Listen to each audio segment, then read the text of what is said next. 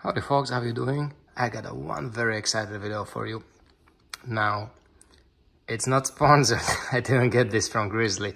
I pretty much as soon as I heard about it, I ordered one because I'm very excited about what kind of project it could be.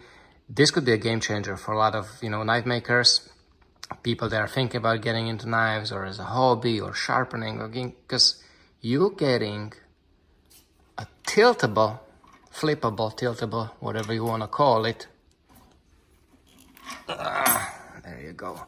Grinder with variable speed control, 3/4 of a horsepower motor for $360 essentially shipped. And that's only because the shipping itself is $70. But the grinder itself is $300. They have some sales on it for $269.96. So it's a hell of a deal.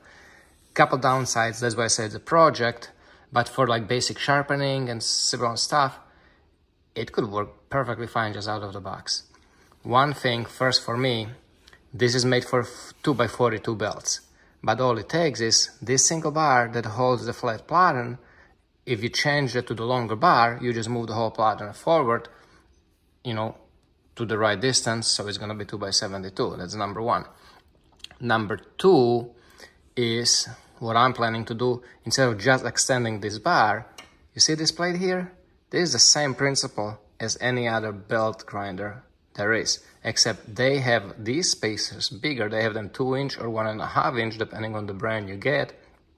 So this isn't a bar, but it's a square tube or square, square aluminum thing or steel thing that goes there. So all you need to do is unscrew this, put the right barrels there, or spacers, screw it back together with longer screws, and I can use my flat plier, my 8-inch wheel, 10-inch wheel from the grinders I already have. But all this for a fraction of the cost. And Grizzly, I have actually really good experience with Grizzly. I mean, they've been being abused and holding together those mills. Plus, I forgot to mention in the video previously, remember that old 2x72 Grizzly grinder that I had, like 15 years ago? So that thing, pretty much when I moved to Florida almost 10 years ago right now, pretty much, I think it actually is 10 years.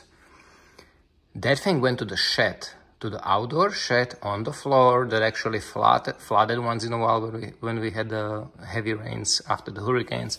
It was sitting there for 10 years in the floor. We were doing some cleaning. I had to move the shed recently. I pulled it out, I plugged it in, and that thing actually still works. It's mind-boggling. You had to spin the wheel a little bit to kind of start the motor, but it actually still works, which is, it's insane, I think.